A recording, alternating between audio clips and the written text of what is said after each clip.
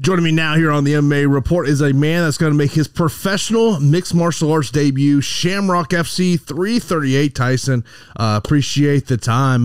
Looking at your Tapology, it has been a while. You've been a pro kickboxer. You had some amateur fights, whatnot, but it has certainly been some time since you competed, at least according to your Tapology. I want to say it was 2016, last Tapology fight that was listed? Actually, it was 2017 was my last pro kickboxing fight. I kind of got injured. But I still train every single day. Between COVID, I kind of stepped away from, fighting a little bit. COVID hit. I had a daughter who's 7 months now. I got married, worked on a job and career and stuff like that. But, I've been kind of itching to get back over to the cage. And, now that I'm pro, it's my first pro MMA fight. So it's time to get this show on the road and get my career going.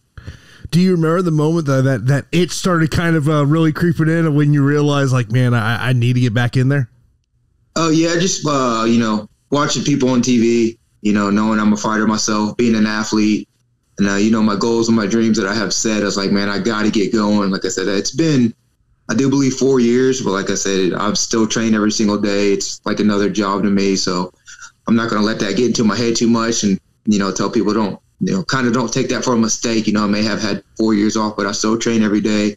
Just like riding a bike, as soon as I get back in there, it's going to come to, and I'm ready to go handle business May 21st. So in terms of your combat sports journey, when does it start for you?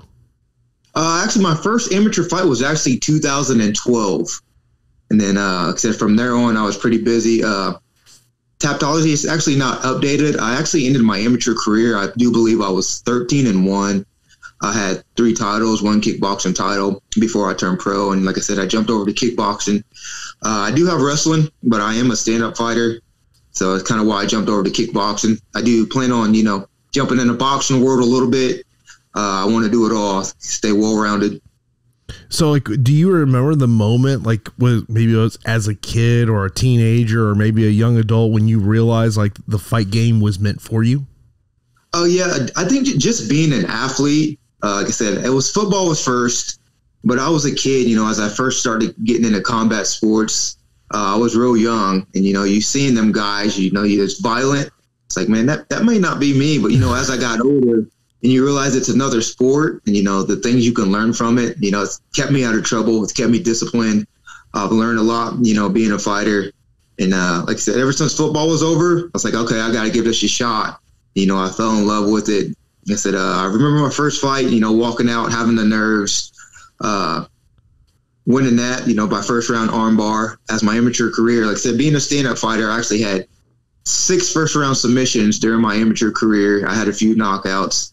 But, just jumping over to the combat sports, like if I could go back and start a little sooner, I definitely would. Like I said, football was, my come-to. But it's helped me, too, being an athlete, coming from football to MMA. Definitely that transition's a little different, but it's helped me in some areas. What's the best attribute you brought from the gridiron to the MMA arena? I would say just my build, the work ethic. Football is definitely not, for everybody. Just like fighting is not for everybody. You got to be tough, hard nosed, and coming from football to MMA. Being an athlete, the goals, the ambition, the drive I have, it just went from one dream and goal to another. And he said, when I first got into it, I always said, my standards kind of high, and I'm aiming towards Bellator right now. He said, I know I'm kind of early in my career. It's one fight at a time, but I know I got to get eyes on me and go make a statement, May 21st. I'm involved in the football world, and when I think about football philosophies and how you kind of look at it and relating it to combat sports, because we always talk about there's a game plan. Whether we're talking about football game plan or mixed martial arts game plan, I think about read and react. Like I think about if you're a DB going up against a wide receiver, a lot of that is, obviously what coverage you're going to be in, but a lot of it also is a read and react type mentality. Is that the type of mentality you brought in the combat sports? Yeah, actually, it's funny you say that because I was actually first team all-state defensive back. That was my position, and I played a couple years in college, strong safety. So, yeah, it's kind of like a chess, just like when you get in the cage, you're trying to think ahead, read, react. So I definitely took that with me, being able to react quick Granted, wrestling somewhat a little bit different. Like I have wrestling, but when you're tackling people, you still got to kind of have that base, man. Get low and keep your head up and know what positions to have and, drive and, drive people into the ground. So, that's kind of helped me convert into wrestling and being a strong wrestler too. There was an analogy that was said to me recently, and I wish I would have thought of it a long time ago, but they said mixed martial arts is a puzzle solving business. You got 1,000 pieces and you just got to kind of put them together of ultimately how you're going to get the win. Is that kind of a thought process to you of, man, there's so many ways a fight can go, but I know I can put it all together? Exactly. Yeah, it's somewhat like that. Like I said, it's like chess. When you get in there and you're thinking, you got to stay ahead of your opponent, want to stay one step, even two steps ahead. And I said, I try not to psych myself up, when it comes to a fight, whether I'm fighting a wrestler, another kickboxer. I fight my fight and, put it where I want to put it. And you say this, it's like chess. You got to be quick, think, stay calm, just be one step ahead. One mistake from somebody, it's all checkmate and it's over. And of course, you got Oscar here at Shamrock FC 338. He's had 3 professional fights at this point. Are you a big film watcher in terms of, or is it more of a mindset of like you're just trying to get kind of the basic information of what he does? Somewhat. I may check people out here and there. The only reason why I say I don't get into that, I know a lot of people are big on film. I do check my opponents out time to time, but I don't get too psyched into that, I would say, because like I said, people get injured. You may come up with the game plan and, all the way up to weigh-ins, people back out, people get injured, people may not make weight. I did check him out. He seems like he's pretty tough, stand-up fighter, which, I like. I usually like to do my talking in the cage, like stay respectful unless you disrespect me first. But like I said, that's my pro MMA debut. He may have more fights than me, but, no disrespect to him, but I got to come put him away in the first. And, like I said, get eyes on me. I got goals to catch. He's standing in front of me, getting to where I need to be, my other paycheck, getting all that. And I got a daughter now, he's counting on me, wife. So, when I get in there, it's not going to be, fun and games. I know to have fun with it, but it's going to be time to handle business.